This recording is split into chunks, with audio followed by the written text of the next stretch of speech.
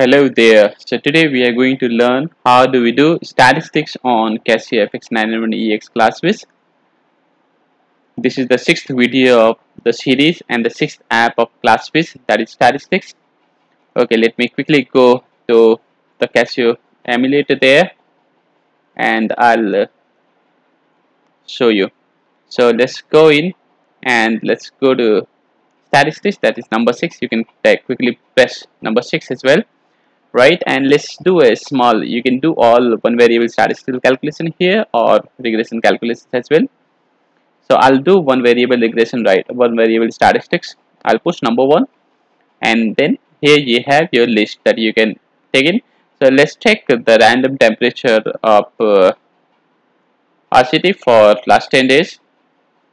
So I'll say 19, 14. Those are just random values that I'm taking.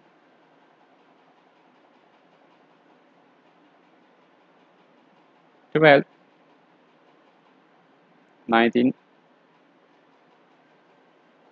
If you're following the lesson with me, you can copy the same values or you can take other values as well. Right, so I have taken the temperature, let's say for 8 days only, and I would like to calculate the statistical value. I'll hit option OPTN and it gives you what do you want to do. So I would like to calculate one variable calculations. I'll push number 3.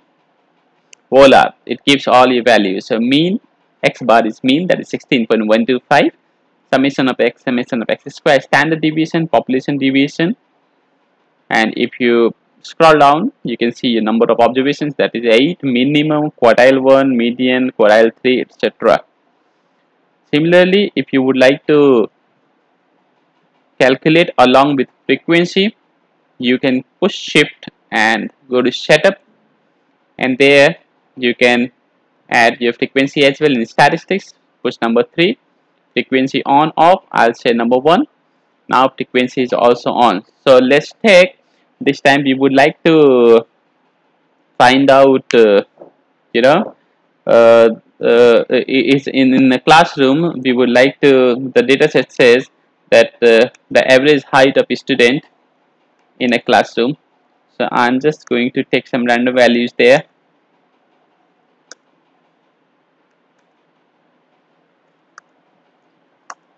Okay, and then I'll give the frequency as well. So on the frequency side currently it is 11111, but if you would like to, if you have the question and the question says something else, you can take in the values.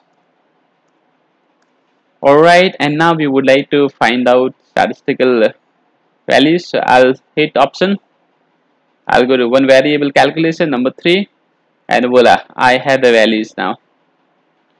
So you can do that, and hope you enjoy the video. Please like the video and subscribe for our future videos. Thank you very much. Have a good day.